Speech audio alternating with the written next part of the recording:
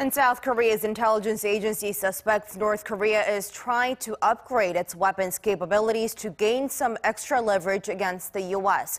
Officials also say Pyongyang seems to have recently conducted a missile engine test ahead of a potential launch in the coming weeks. Our Kim Hyun-bin has the details. South Korea's intelligence agency says that there is a possibility that North Korea could launch another ballistic missile before the end of the year.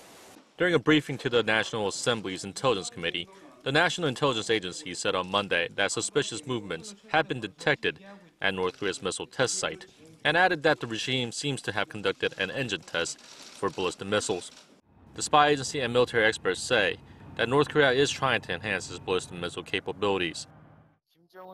Kim Jong-un ordered during his New Year's address the completion of the regime's nuclear arsenal. That is why the North has conducted its 6th nuclear test and kept developing its ICBM capabilities. North Korea claims that the rockets are meant to send the satellite into orbit, while Seoul and Washington say the regime's main purpose is to develop an intercontinental ballistic missile that can reach the United States mainland. Seoul's spy agency also said during the briefing that the North has inspected its military's General Political Bureau for the first time in 2 decades, punishing Bureau's chief, Hwang Pyong-seo, and Deputy Chief Kim Won-hong, along with other military officers. The inspection was led by the vice chairman of the North's ruling Workers' Party, Choi Ryong-hae. The Bureau is one of the most influential military institutions in charge of key personnel management of military branches. Hyun-bin, Arirang News.